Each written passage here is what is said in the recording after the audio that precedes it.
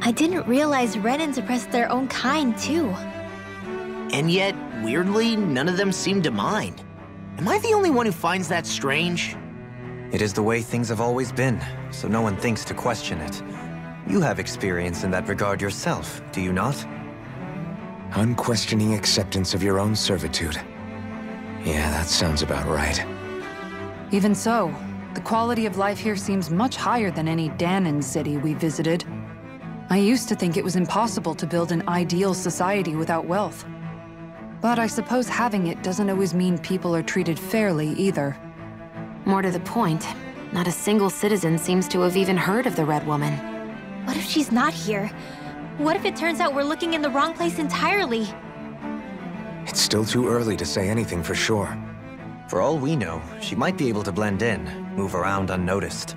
I say we hold off judgment until we've exhausted every avenue.